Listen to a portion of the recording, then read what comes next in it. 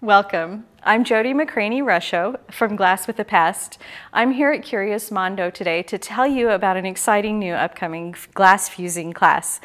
We're going to be having the basic recycled window glass fusing class, and it will be covering a variety of exciting topics, including fusing with metal inclusions and what to do with that window glass that has mineral deposits on it. We will look at printing on window glass using frits and stamps.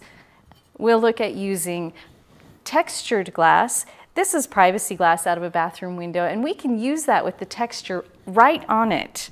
We'll look at using tempered glass and how to untemper glass. We'll do some three-dimensional fuse and fold projects. And last, we will look at mica, its many, many uses with float glass, and fusing with tinted window glass. We have so many exciting topics to cover. I hope you'll join us. I will see you there.